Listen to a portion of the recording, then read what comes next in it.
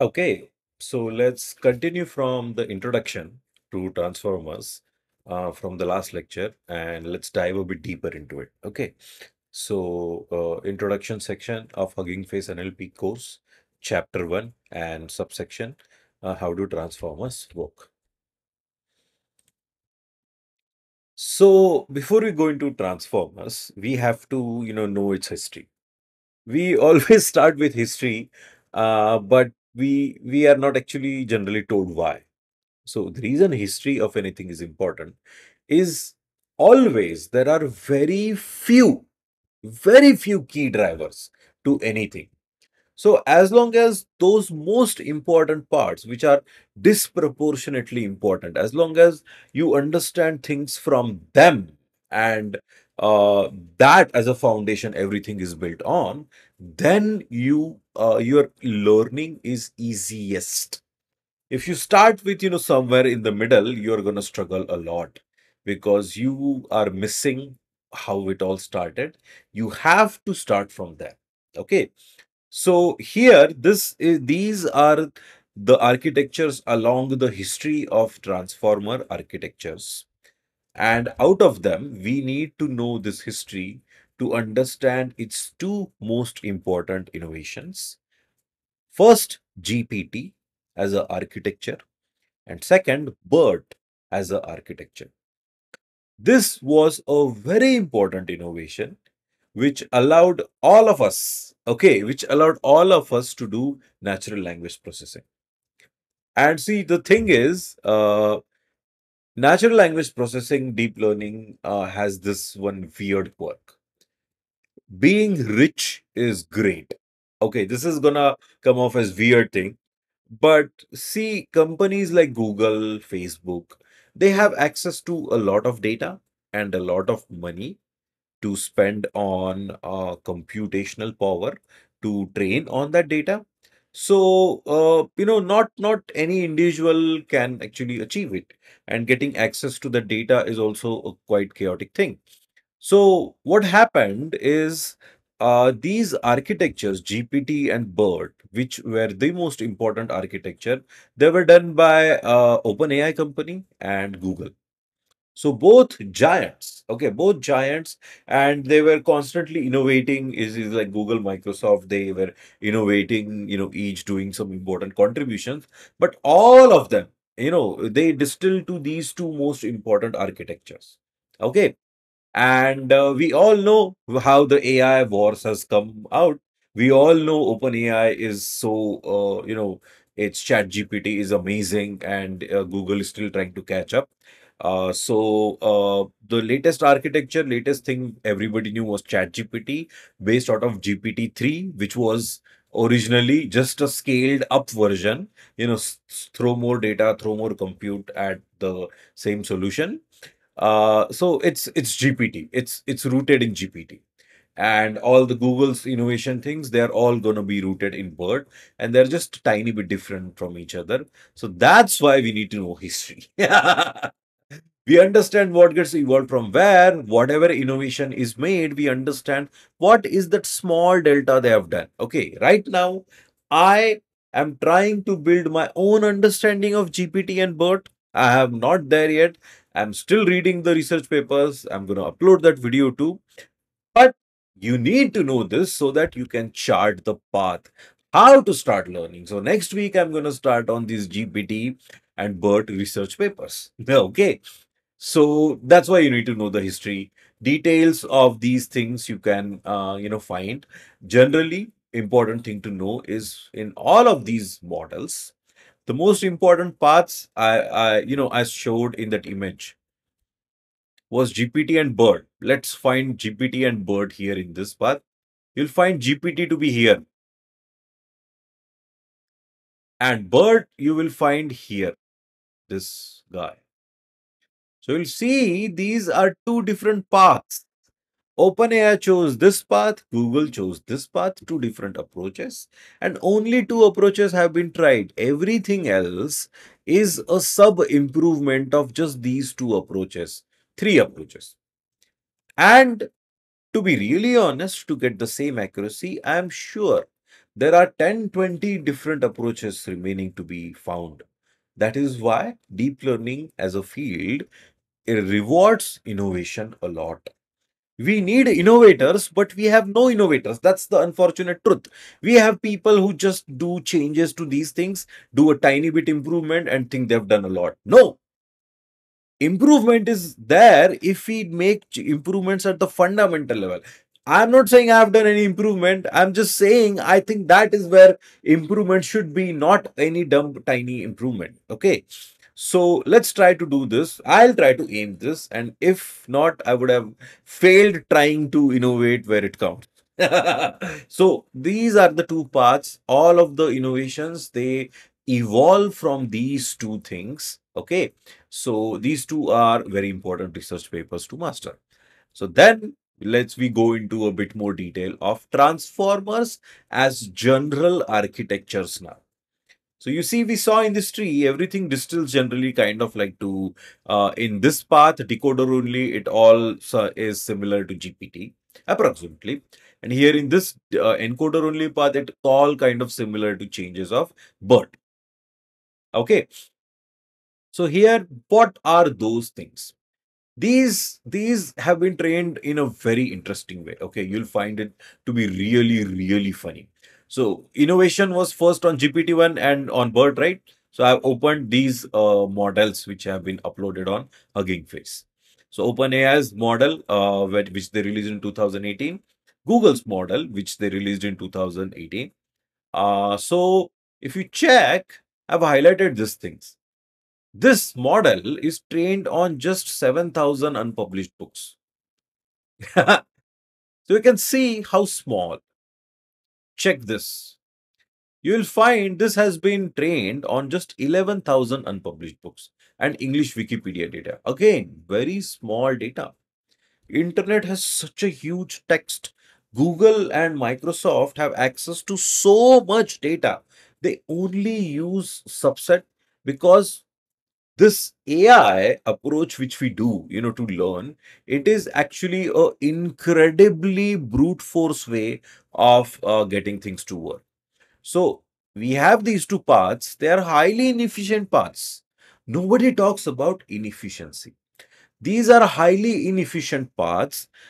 Very few research has gone to innovations which talks about compressing them, getting them better, understanding things so that we can do them better. So this is a important milestone in history of transformers, which is distillation, DistilBERT. So these were the three important history things. And going back to transformers as language models, so what these companies did, they took a very small data, and on that data they kept training their model, which was a large language model. Okay, what they did is very interesting. Okay, so you see what is available in this data. Only 7,000 unpublished books from different genres: adventure, fantasy, romance, all different genres. So just text. And what do we learn from that? So they did very smart thing. What they did is, what? Let's do this thing. Let's try to, take just one word out of a single sentence and try to predict that word from all other words. You see, this is a possible problem. We have taken a sentence and converted that sentence into, this is the input, this is the output, and see how good you are. So you see, they did very smart thing. Just random text data, if you take and you keep training the model in this way, you will get something. Okay, that's what they did, and it worked. Okay, whoever does it first is the winner, right? So if you do something better, this is chance. This field rewards innovation a lot. That's why learn to think in an innovative way. So they either did this or taking left hand side all the words and predicting the next word.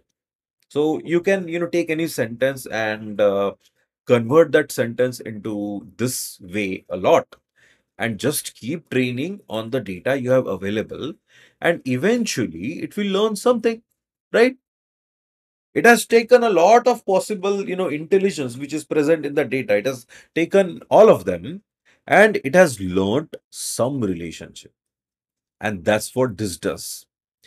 All of these transformers, what they do is they take such data, keep going through this data, even though it sounds weird, but as long as we keep going through this data again and again and again and again on a huge model. This is an important thing. On a huge model, what was observed? Okay, this, let's think about this just logically. We take a huge model. Huge model. What does it mean? Extremely large number of parameters. And we try to, learn things to minimize error and save that information in these parameters. More complex the parameters, more number of parameters, more intelligence we can save in it. And we keep saving something. We don't know what. But see, thing is, it eventually learns something and it starts working. And that's what has happened. We got lucky. This is called as emergence. Okay. Scaling laws. At certain thing, we suddenly found that if you just keep feeding it data and make model larger, it kind of like achieves a good enough accuracy. And that thing which we achieved was in these transformer models. That's why all of these models are huge. All of these models have been incrementally been trained on bigger, because first model was trained on small data, just increase the data. That dumb, it's that dumb. Keep increasing data, keep doing improvements, and you get a more intelligence in the model you have trained. Okay. And that entire intelligence, which we kind of like do through this training on large amount of data progressively, you see, this is what we are doing. As time passes, we take more and more data. We extract more intelligence into larger and larger model. So we build on top of these things. Everything is built on top of each other. They all evolve from this source. So if you want to learn all of these complicated things, you have to start from the two main paths. One is GPT, one is BERT, and things evolve incrementally from there. They change, they improve by a tiny bit. So when you understand the root node and then you understand tiny improvements, then all of these things you can easily understand. So we have kept increasing the size and increasing the data. So that's what this architecture is doing. And if we do not share whatever we have learned, this will be, everyone will have to spend a lot of money trying to do this. This training is very expensive. So that's why Hugging Face is so amazing. What Hugging Face has done, it's just mind blowing how they have been able to achieve. I mean, they have my huge fucking respect, because they made this sharing these models so easy. How easy? Just go to the website, go to models, and you have all the models. Just companies just release whatever they have made open source. You can just take anything, refine on top of it, whatever improvements and you can build a much better model. Only limit is your creativity and intelligence, and how much you can innovate. And that's so amazing, because these companies, they simply generally are doing brute force improvements. They're not doing that much creative thinking. So we have a chance to kind of like take this, which Hugging Face has enabled. Take this. It's so easy to get started, and then learn how to build on top of it, and then easily get in front of people with our skills. So this Transformers is just amazing library. Just amazing. So this is what this chapter goes through. So when we take a untrained model and kind of like do this weird stuff we did, either predict a word, any random word you have taken out from a sentence, from rest of the words of that sentence, or take anything and just predict the next word. So you can take a sentence, convert it into this format, and we have taken a random data set and converted it into a problem. Why do we this random shit?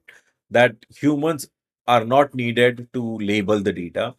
We have taken random data, transformed it into a fairly intelligent problem, and kept training on it, and we have gotten to a high intelligence. So we take a model, we kind of like train on this large data, a huge number of trainings. Companies like Google, Facebook, Amazon, and some companies do it. And then that model, which has a lot of intelligence in it, now that is available to us.